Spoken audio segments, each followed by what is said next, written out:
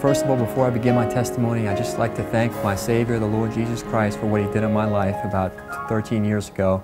This morning I read that He was rich and that He became poor for my sake so that I can be made rich in Him. And if it wasn't for Him, I wouldn't be here today with my wife and my children. He's been a tremendous Savior and guide in my life for many years. To begin, I grew up in Africa. I was born and raised there, went to church since before I was born, actually. My parents raised me in a godly home. We moved to South Africa after we lived in Zimbabwe for 5 years. And when I was young, I was afraid of hell. I made some professions of faith, but I didn't have any victory over sin. I just sort of did it as a escape out of hell, if you will, when I was young. And we came to this country, America, in 1987, continued going to church. And I didn't read my Bible much. I sort of did my own thing, wasn't interested in spiritual matters. And then I went to college in 1994 to 1998, and then coming out of college in 1998, some things started to take place that were out of my control, and this gets really exciting.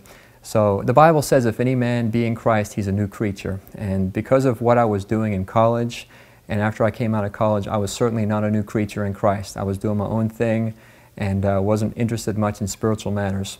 And I got a call from a company named Lutron, and they asked me to interview. They ended up giving me a job in Pennsylvania. So I just moved out to Pennsylvania and ended up going to an apartment complex that I wasn't really looking for a specific spot, but just picked one randomly and moved in there. And as I was moving in, my stepbrother said, "Graham, there's a church down the road," and it was about 5 minutes down the road. "You should try go there."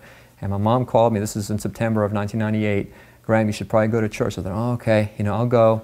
And I remember coming to Lehigh Valley Baptist Church in September of 1998 and sitting there by myself, a little scared, and I started hearing preaching in the Bible, and I was under deep conviction of sin, like I've never been before. I knew I was wrong before God and I had sinned against Him.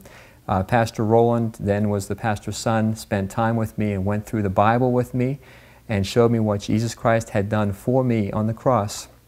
And I knew that I needed Him, to trust Him.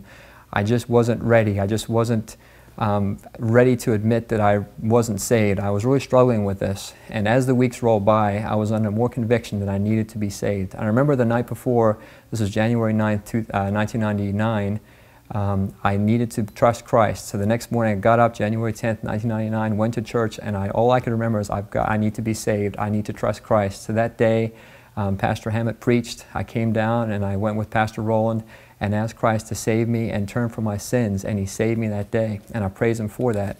And after this happened, God started working in my life in ways that were incredible. Let me give you some examples. First of all, there were some things I was involved in that were not right before God, and I knew they were not, and God said, "Graham, you need to confess your sin to these people, and you need to get it right." And I remember that night He gave me this verse. This is in Luke 15. "And he arose and came to his father, but when he was yet a great way off, his father saw him and had compassion and ran and fell on his neck and kissed him." And God was saying to me, "Graham, if you confess your sins to this person, you're going to be forgiven." And I trusted Him on that, and then went and confessed what I'd done to this person, and they forgave me right away. And I was very thankful for that. And then I knew that God had also forgiven me of my sins because of other people forgiving me. And that night, this is another verse God gave me. "Oh, satisfy us early with Thy mercy, that we may rejoice and be glad all our days." Psalm 90. That verse was very special to me, because I knew that God had forgiven me of my sins and that He had come through and allowed me to have victory in those areas. And as the years rolled by, I struggled sometimes knowing for sure that I was really saved, and I would go back to the Lord and ask Him, "God, show me Your Word." And some verses came, and this verse happened a few times to me. I'll read it. This is Isaiah 49. I love this verse. "Can a woman forget her sucking child, that she should not have compassion on the son of her womb? Yea, they may forget, yet will I not forget thee. Behold, I have graven thee upon the palms of my hands." I love that verse. And then this other verse just recently here, "The Lord hath appeared of old unto me, saying, Yea, I have loved thee with an everlasting love. Therefore with loving kindness have I drawn thee. Again I will build thee, and thou shalt be built." And then on Isaiah 43, "But now thus saith the Lord that created thee, O Jacob, and He that formed thee, O Israel, fear not, for I have redeemed thee. I have called thee by thy name. Thou art mine." And I challenge you today that Jesus Christ is the only way of salvation. There's no other name given among men whereby we must be saved. And in trusting in Him, you can have eternal life, and you can know it and not only be saved, but have a life that is one that you can live for the Lord, and not only that, but have a hope of eternal life. It is incredible, and I urge you to put your trust in Christ.